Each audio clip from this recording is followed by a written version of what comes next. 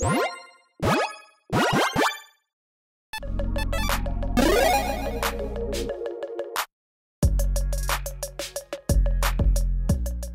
everyone, Mitch coming in from the Commander's Core studio. Welcome to the show. So on this episode, we're going to be talking about Isildur's Fateful Strike. Now, we have seen some crazy things in the past, and a legendary instant is a brand new thing that we have never seen before, and actually outside of a couple of cards, and I'll kind of mention one of them here in a bit, we really never see legendary non-permanent cards, essentially. So yeah, legendary instants, legendary sorceries now, of course, are a thing, which is kind of crazy. And actually, Mark Rosewater kind of alluded to this earlier in the teasers that, hey, there'd be 5 different kinds of legendary cards. And yeah, apparently instant is one of them. So let's check that box. Yeah, regardless, let's talk about this card and what kind of an impact it can have and what kind of decks might want to utilize it. It's a very interesting one. So Isildur's, if I could say it right, Fateful Strike is a legendary instant for 2 black. And again, as a reminder for legendary instants and sorceries, it follows the exact same protocol essentially. You may cast a legendary instant only if you control a legendary creature or planeswalker. Again, you are in commander. Typically, you might have your commander in play or another legendary creature in play, so you can pretty easily meet that requirement. It says, destroy target creature. If its controller has more than 4 cards in hand, guess what? They exile cards from their hand equal to the difference. So Isildur is literally chopping off a hand, or parts of a hand, fingers essentially, and now you are also chopping down on an opponent's hand. That can be a massive play. Again, this is instant speed, basically creature removal, which it is overcosted for that, right? Murder is a 3 mana card. This is 4. That being said, this now also says, you know what? You've got a lot of card advantage over there, blue player or green player, whatever it is, over there who's drawing a ton of cards. You've got a massive hand. Let's chop that down. You get to keep 4 cards in hand. That is it. Which again, if they're at a full grip, cool. That takes them down from 7 down to 3. Not I was gonna say card advantage. It's card disadvantage for that player essentially. You're helping everyone else at the table essentially, except for that player. So you can make some friends with this. You can say, hey, you know what? I'm going to help everyone else out, all right? Give me a turn off, other 2 players, okay? Give me a turn off. I'm going to take out this player's best creature. They're ahead of us, right? I'm also going to take their hand down to just 4 cards.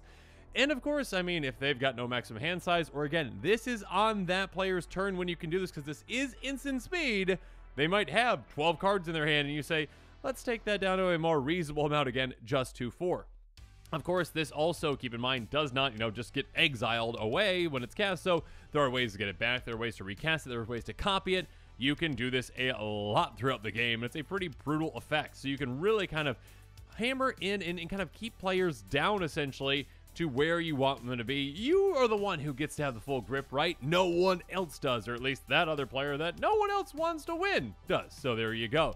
Again, there's a good amount of decks out there I think that can actually utilize a card like this in a fantastic fashion, in a specific kind of deck that over the past couple of years has gotten very, very, very popular. I'm talking about one of the most popular commanders currently.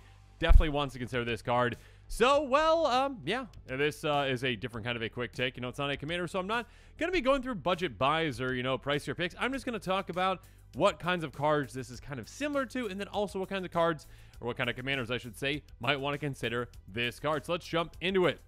We're going to start things off with, again, a comparable-ish card to this one, Primeval's Glorious Rebirth. This is one of, I believe, 6, and check me in the comments below if I'm wrong on that, 6 legendary sorceries. We've got this one, then we've got one of each color.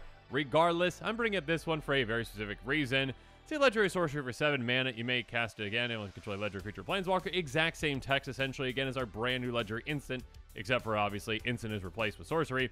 Return all legendary permanent cards from your graveyard to the battlefield.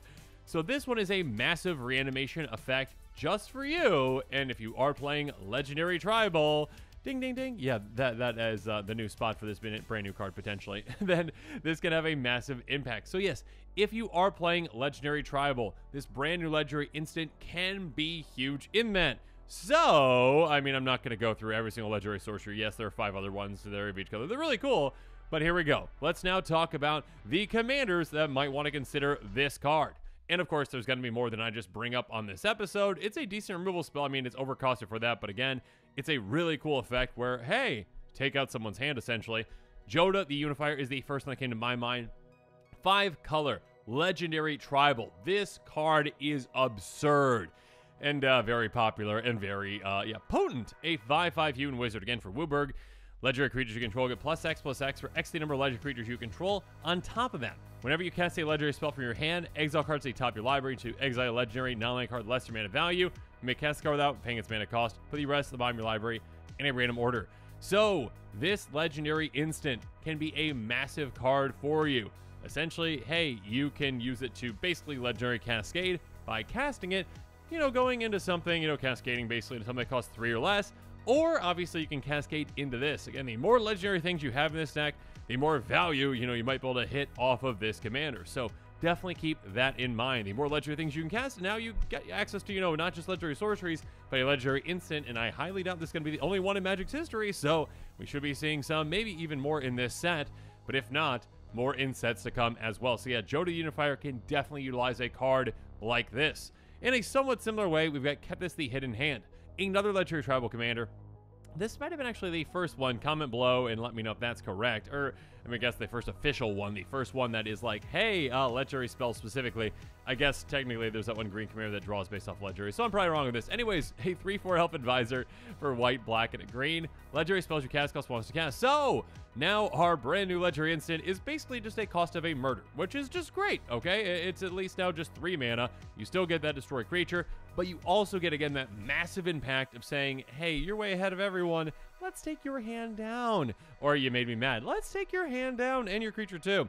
On top of that, exile 2 legendary cards from your graveyard. Until end of turn, each legendary card in your graveyard gains. You may play this card from your graveyard. So, first up, this can be extra great fodder for you. Again, this can fill a need. It can fill a hole of, basically a removal spell for you in multiple ways, essentially.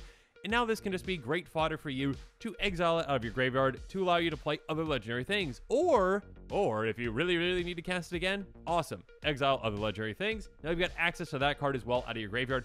Recast it, take something out, take someone's hand out.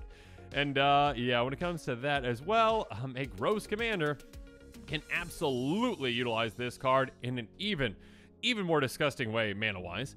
Crick, Son of Yawgmoth. It's Carrick or Crick? I can never remember what it is. Let me know in the comments below. 2/2. That has lifelink, and for each black and a mana cost, you may pay 2 rather than pay that mana. Basically, every single one of your black mana symbols are going to be Phyrexian mana. On top of that, whenever you cast a black spell, you get a counter on it. So yeah, you can gain some of that life back with that lifelink. Regardless, this card now is just 2 mana instead of 4, so there you go, a massive cost reduction. Again, you're going to have a lot of ways to generate a lot of value with this commander on your end, so a way to impede someone else, a way to take out one of their creatures and just demolish their hand can be brutal, can be incredible. So yeah, this kind of commander definitely might want to consider this. Moving on, Braids Arisen Nightmare. 3/3 legendary creature Nightmare. At the beginning of your end step, you may sacrifice an artifact, creature, enchantment, land, or planeswalker. If you do, each opponent may sacrifice a permanent that shows a card type with it. If each opponent doesn't, the player loses life, you draw a card. A very punishing commander, again, allowing you to gain a lot of advantage off your opponents, or at least a lot of disadvantage for them. And again, you can disadvantage them further. You can destroy their creature. You can absolutely wreck their hand.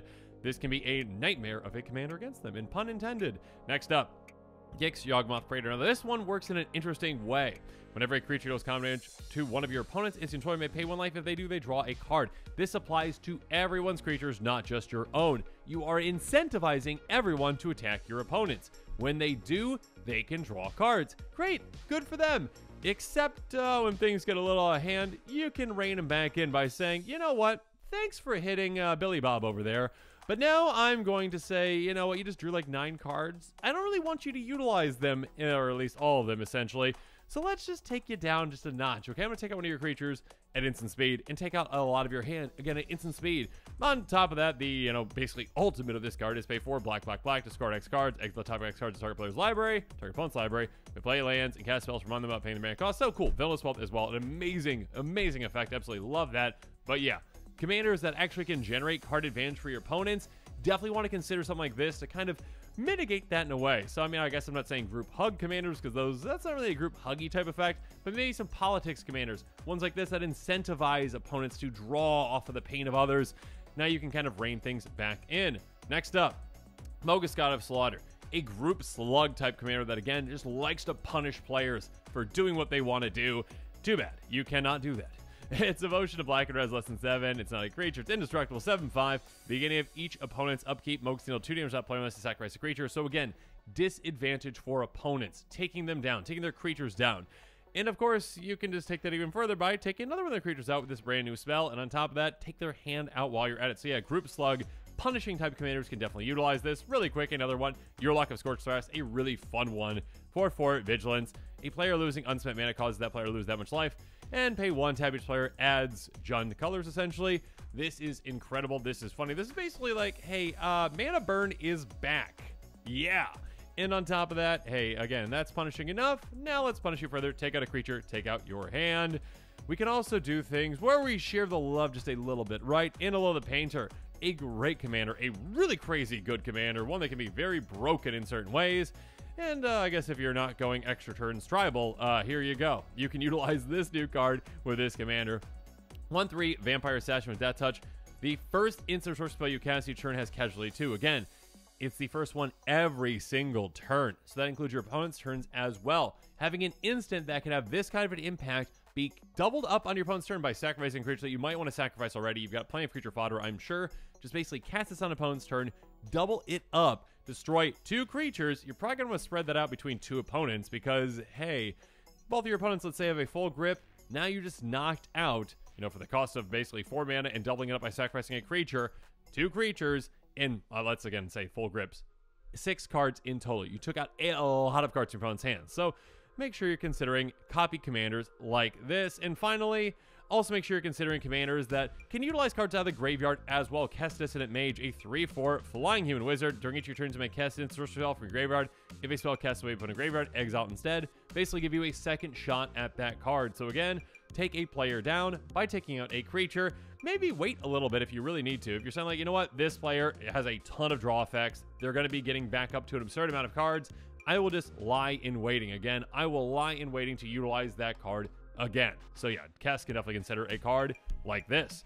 But yeah, overall, very exciting to see a legendary instant again. It was definitely hypothesized that we would see one because Morrow did give some hints earlier and was like, hey, 5 different legendary kinds. And some players out there are like, hey, probably legendary instants. We've been waiting for those since we saw legendary sorceries a while back. I think Dominaria is when we saw those first. Let me know in the comments if I'm wrong on that. But yeah, it's been a while since we've really gotten some legendary outside of, you know, permanents. We've gotten plenty of those lately. But yeah, now we have legendary instants. Finally check that box. Now I guess we just have legendary battles to get. Is that basically what's next, essentially? I don't think we've got any legendary battles yet, but yeah, let me know in the comments below if I'm wrong on that as well. Really exciting. I like the design of this. Again, punishing to take out a creature, punishing to take out a hand. Again, instant speed, so someone draws a ton of cards in their turn, you're like, let's take you back down. Slow things down there, buddy. And yeah, this can be an absolutely massive play. Again, can work in a lot of different kinds of decks out there. Punishing decks, legendary tribal especially, a lot of really cool things. And we'll have to see, will we actually see kind of like this cycle finish, right? I'm not, I guess I'm assuming there's a cycle. If we see a secondary color in a legendary instant in this set, I bet we're going to see all 5 essentially. So we shall see. Again, I think in Dominaria we got the 5 different ones. I could be wrong on that. Let me know in the comments below though. Really excited about this one. And yeah, let me know your thoughts on this card. A really exciting one for sure. And with that, this episode is coming to a close. So let me know what your thoughts are on it in the comments below. And of course, as always, thanks again and have a good one. This show and episodes like this one are possible thanks to viewers like you. If you're looking for an easy way to help support this show, make sure that you like, share, and subscribe. Also, hit that bell notification icon so you don't miss any new episodes. You can also go check out our playmats and other merchandise at thecommandersquarters.com. We also have a ton of brand new t-shirt designs in stock, so make sure you check out those as well. Another easy way to support this show is with our TCG player affiliate links. So whether you're buying a deck or individual cards, you can use this general link right here or one in the description. And the final way that you can support this show is by supporting us directly by becoming a patron. There are many benefits to being a patron, and I truly couldn't do this without all of their support.